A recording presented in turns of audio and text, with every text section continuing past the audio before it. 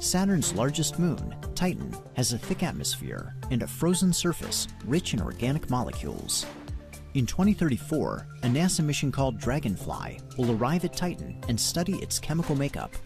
Dragonfly is a rotorcraft designed to visit multiple sites across the moon's varied terrain. At each new landing site on Titan's surface, Dragonfly uses a pulsed neutron generator and onboard gamma-ray sensor to detect key elements such as carbon and hydrogen in organic materials or oxygen in water ice. Dragonfly determines if there are well-defined layers of these materials just below the lander. For a closer inspection, Dragonfly uses its drill to generate tailings from Titan's hard, frozen surface. These surface samples can then be ingested through the pneumatic system, carried with Titan air into the chilled sample lines and to the sample collection carousel. One of the carousel sample cups is placed in a pneumatic port. The cup captures the surface material from the cold air stream and transfers it to the chemical laboratory for measurement.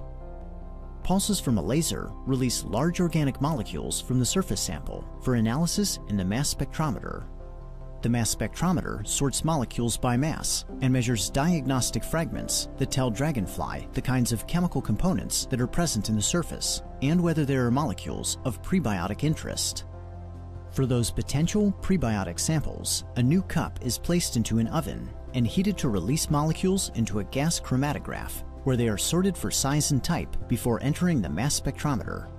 This advanced separation of organic components includes isolating molecules with the same formula but different chiral arrangements, or handedness. Having a preference for one-handedness over another is a key biosignature for life on Earth. When the chemical analysis is complete, Dragonfly may choose to take another surface sample or find a new location on Titan to investigate.